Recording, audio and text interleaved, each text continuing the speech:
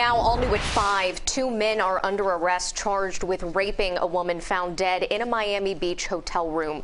Police charged Dorian Taylor and Evoir Collier with several crimes, including sexual battery and burglary with assault or battery. Police say the suspects, who are from out of town, were captured on video arriving with the victim to the hotel. They were then spotted leaving without the victim. One of the accused was then found with what police say was the victim's cell phone and some green pills. The 2 men are being held without bond.